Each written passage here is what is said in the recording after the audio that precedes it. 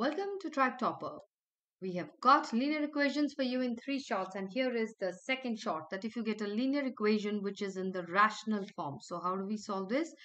First step should be to make the denominator 1 for each side. So we would just cross multiply. 5 goes here and multiplies, 2 goes here and multiplies. So I get 5x is equal to twice of 3 plus x. You have to multiply 2 with the entire 3 plus x. So I have 5x is equal to 6 plus 2x. Now put the like terms together. So just bring 2x to the left side. We get 5x minus 2x, because when it goes to the other side, the sign changes. 5x minus 2x is 3x is equal to 6. Now divide both sides by 3 to make the coefficient of x as 1. So I get 3x by 3 is x, and that is equal to 6 upon 3.